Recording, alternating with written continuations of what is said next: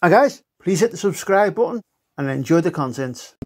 Hi guys, so in the last episode I showed you the figures from the Command Edition and said I was going to use these for the start of my 10th edition army. So these are all painted now, the Ultramarines. So there's the captain, the 3 Outriders and the Assault Interceptor Squad.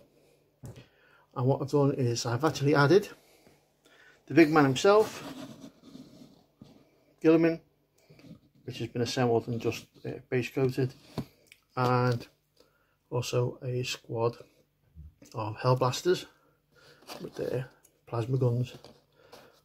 So that's them done.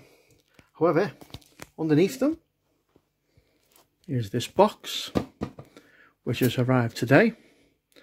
So I'll just move these out the way and I'll show you what's in the box.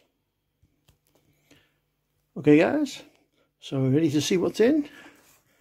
Dun, dun, dun. Yep, it has arrived. This 10th edition starter set is here. So I've got a lot more figures to assemble.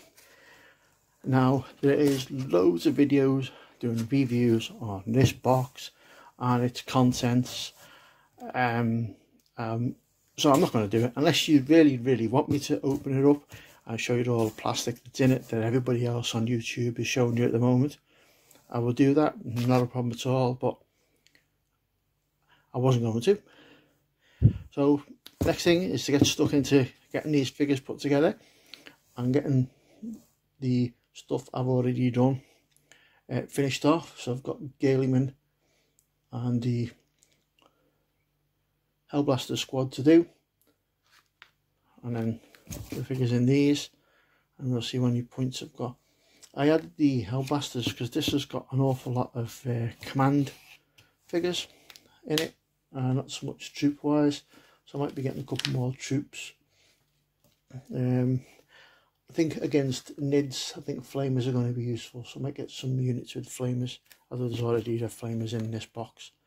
So thanks for watching and stay tuned for the next installment of 10th edition 40k, building a new army.